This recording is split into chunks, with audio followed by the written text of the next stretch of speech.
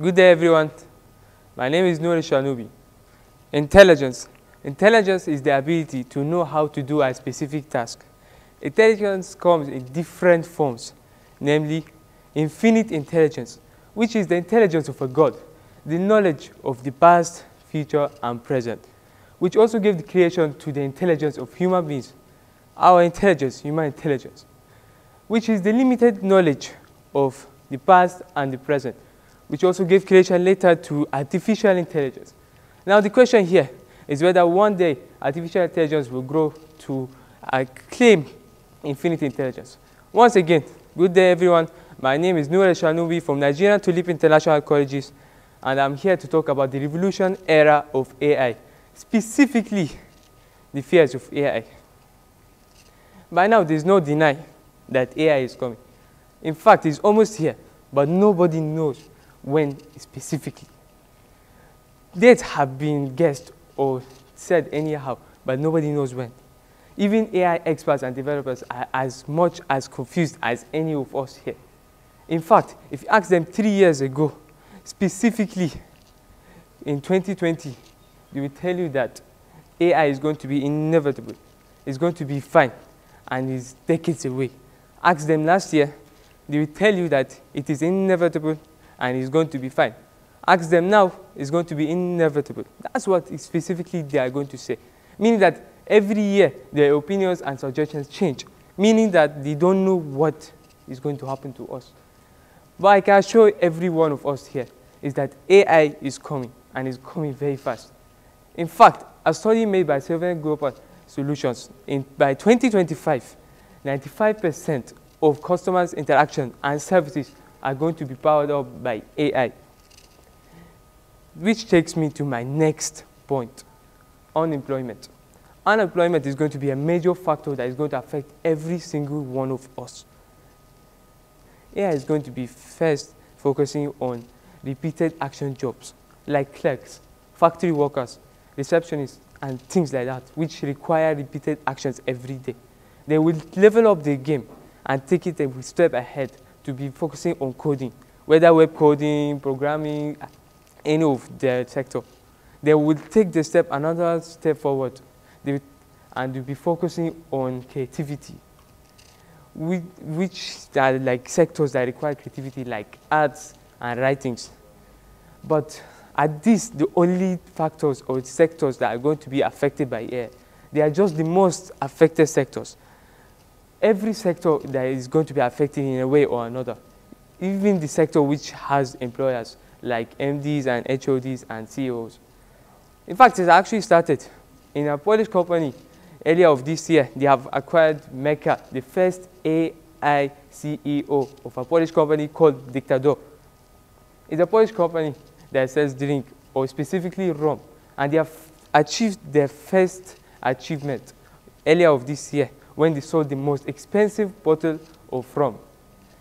For people that don't know what rum is an alcoholic drink that has 40 to 80% of alcohol inside. So as we can all see, we can see where we are going now. AI is changing the world little by little. Another factor that is going to affect our environment is the training AI. The depletion of carbon dioxide in our society has been increasing. In fact, in 2020, they released the biggest amount of carbon dioxide in history by releasing 32 million tons of carbon dioxide. And carbon dioxide is a straight and direct effect factor on our climate change, which takes me to my next point, climate change. Climate change is when the temperature in specific places change due to the heating up or the change of the temperature. In fact, we have been seeing things like that throughout the world, starting from America and Canada, where they have been having firstborns, to the snowing of Egypt of the last year. And there are other many things that we are going to see very soon in the future if the deposit of carbon dioxide yearly is not maintained. Those are the two main factors affecting our society right now. They are the two main factors affecting our environment, but they are not the only factors that are affecting us. there are other factors like ethical factors. In fact, and one of the ethical factors are data biases. Data biases are prejudices or errors made by AI that affect the outcome or output. In other words, there are mistakes that are made by AI that affect the outcome or the result given to us. For example, earlier of this year, a husky dog was mistaken for a wolf. You can even think for different reasons, maybe because of the ear, the nose, the eyes, and anything else. But the AI had a different opinion. They said that it's because of the snow. And when researchers tried to know why, or tried to research to find out the reason, they found out that most of the pictures used to train the AI on wolves had AI in the background. So the AI automatically took any wolf or any dog that has where its no background is a wolf. So you can see how this kind of stereotyping, according to people's face, or according to how people look like, or the pictures used to train AI can affect. So how can you trust a system like that is going to be used in judgment, in legislation, and in security purposes? They can just stereotype wrongly and mess everything up, mess things that we have been trying to fix for years, to mess the equality of human beings. The call and the cause of that we have been fighting for since can be messed up in less than a few years. For example, stereotyping like saying that Arabs are terrorists or Mexicans are dog dealers or drug traffickers and many other stereotypes. So we can see how bad it is. But another reason another factor that is affecting us is that when AI experts found out about this problem, they were as shocked and as confused as any of us here, meaning that they did not expect it or they did not predict it. And that's due to the fact that AI lacks explainability and transparency due to different reasons, but mainly because a study was made by Harvard that the more complicated an AI is, the more accurate it actually is. So the more complicated you make an AI, the more accurate you make it. Now, let me show you guys something.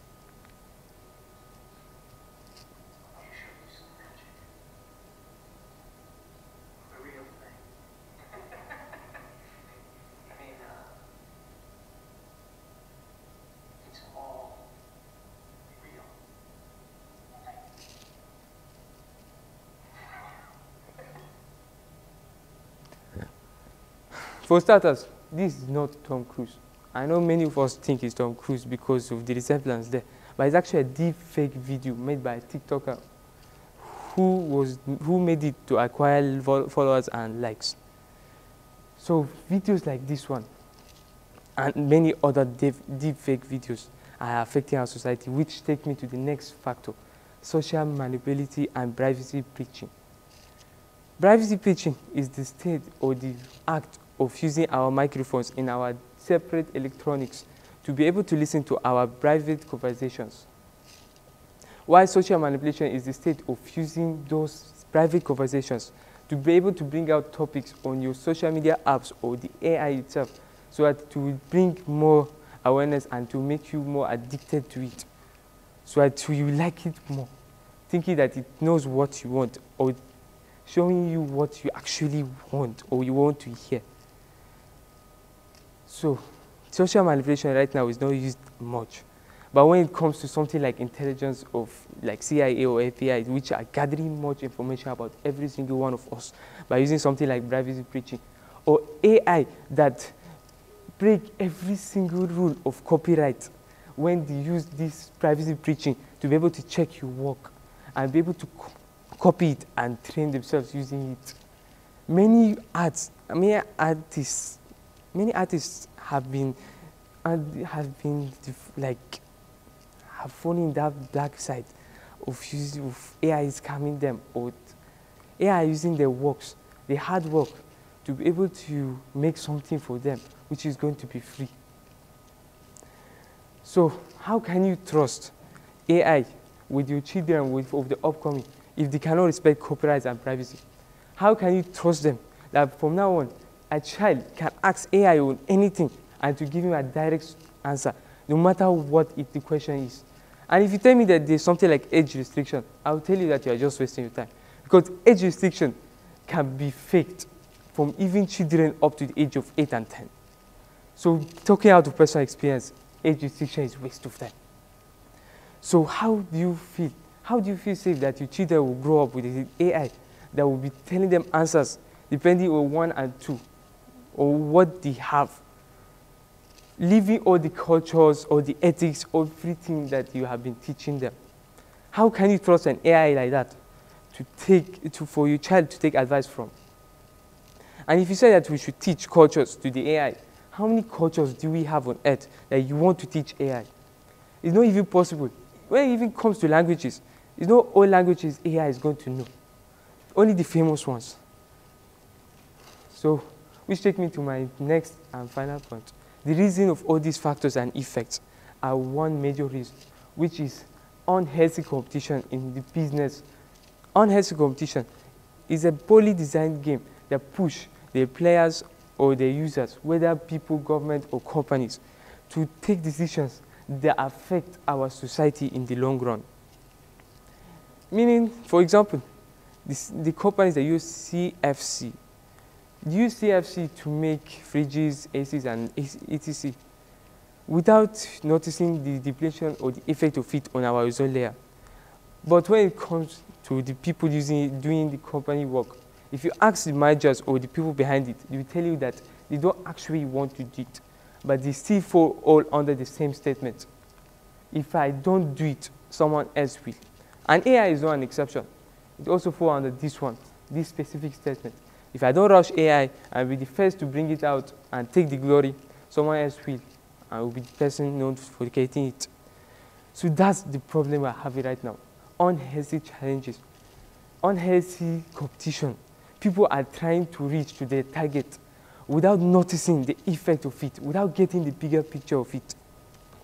And celebrities and AI developers and AI experts have been warning us for ages about the disadvantages and effects of rushing AI.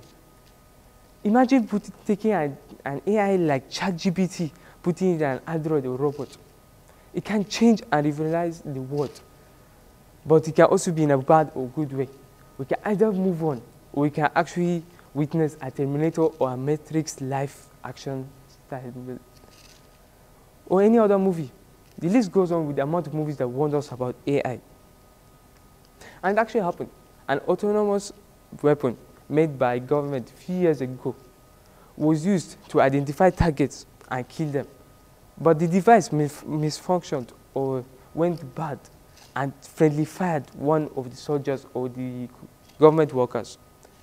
And when they tried to dismantle it and stop it, the AI connected itself to the satellite and searched on how to stop them or how to copy itself or like duplicate itself. Meaning that we could have witnessed this revolution we're talking about right now years ago. But thank God, we were just lucky. So now, if you don't actually get the bigger picture of it, by now, I would like to tell you that you are blind, that you don't get it yet, that AI should be feared. Because in the long run, we are going to see many disadvantages of AI and fears. Our topic today is actually Ignite, but I'm not here to ignite fear or spread fear among us. I'm actually here to ignite a call for action, to ignite hope, to ignite a question, to raise a suggestion, to say that we need to have a plan. A famous saying comes around when it says, if you fail to plan, then you plan to fail. Which means that if we don't have a plan right now, they were just practically planning to fail. But I also came here to suggest my own opinion by saying that the best way to avoid all of this is by bringing a body to supervise every AI activities, whether done by the developers, users, or anybody that has to do with AI. A body that can interfere anywhere, anytime, when necessary. A body like UN, like WHO organization. So I will leave you today with a quote made by Elon Musk saying that AI, the development of AI or the promoting of AI is going to summon a demon or a devil. It's either going to help all of us and make the world better, or it's going to destroy all of us. Thank you so much.